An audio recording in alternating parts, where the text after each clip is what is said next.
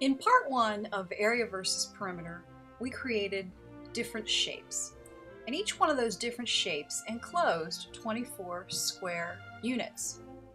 But the outer edges, the perimeter of these shapes, were vastly different. We want to look now and see, is there any quality that gives more perimeter to a shape? All right, now that we have our little shapes, all different sizes, the thing that they all have in common, though, is that they're all exactly 24 square units, even though they're vastly different shapes. We're going to examine the perimeters. Now we're going to start with this little one right here. Area, we figured those all out yesterday, 24 square units. Now, on this particular shape, the perimeter was what? 24 units. All right, now I need another one. Okay, here's one right here. Woo, look at that. Looks like a barn with something coming out. Looks like Mario's thing. All right. Here we have another figure whose area is 24 square units. And the perimeter on this one was 29.49. 29.49. Now that's of course approximately because this one had some square roots of 2 in it. And square root of 2 is irrational. It's a decimal. It goes on forever. All right, so the perimeter on this one is bigger than the perimeter on that one. Let's see, hold them up. Oh, here's one. Look at that. Looks like an alien space station. Looks like a robot slash dragon. Oh, yeah. Looks like a dragon Nice. robot. It's a llama. It's a llama? Looks like a or a camel, maybe. I told you. Or a dinosaur. Okay. It's a dragon robot. All right. Here, again, the area is 24.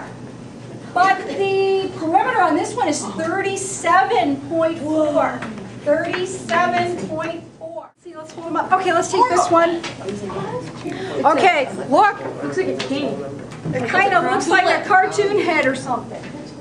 Like Transformer. All right, it's a transformer. All right. Optimus Prime. Here we go. Its area, again, is 24, but this perimeter is 30.31.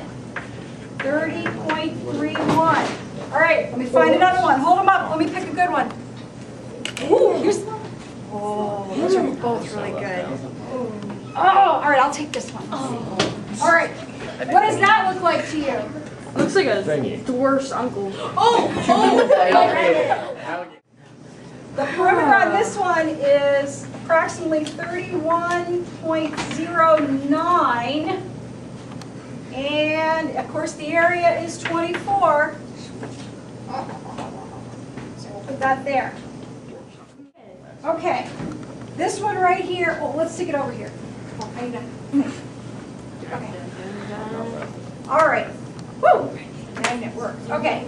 24 square units is the area, and he's saying that the perimeter is 40.14. Now, I need you to look like Charlie here. This is the winner of all these shapes. Nice. That one has the most perimeter. Which one is the smallest, has the smallest perimeter? That one. Yes, the one by the simple young man, right over here. Yes, the simple one by the young man, yeah. Yes. All right, now, woo, what do you notice about these shapes as the perimeter goes up? What happens to the shape on the bigger ones? What are you noticing? They like some of them are wider. Like this is a big long strip, Yeah. and it had, It has more open. oh no, this one was 37. Yeah, it has more open spaces. I'm liking that. Yeah. 37 was big. 31 was big. And that one was the biggest. Yeah. All right. Now, let me show you what happens here. Notice on Cody's, the top one, he took all of his blocks and he scooshed them together into like a little rectangle shape. And that is an efficient way to do area because it gets it all together in one place. And what it does, though, is it really minimizes the outer perimeter. Okay?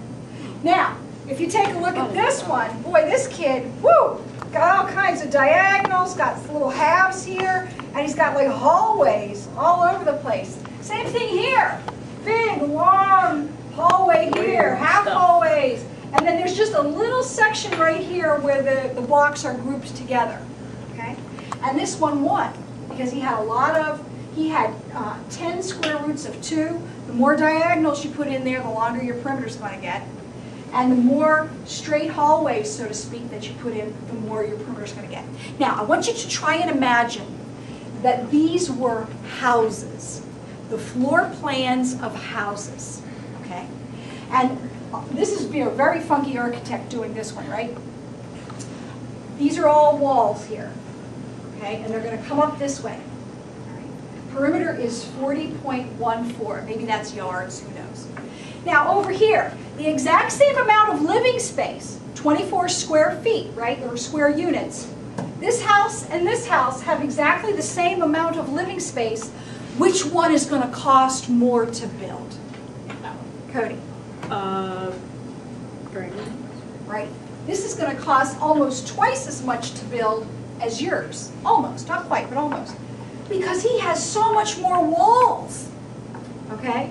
So, that is why when you are driving through a neighborhood, you'll notice that almost all houses are rectangular in nature. You ever notice that? Almost always. Because it is cheaper to build on a rectangle than it is to have all these fancy wings. You know, the west wing and the east wing and so on and so forth. Okay? Because it just takes more material to enclose the same amount of space.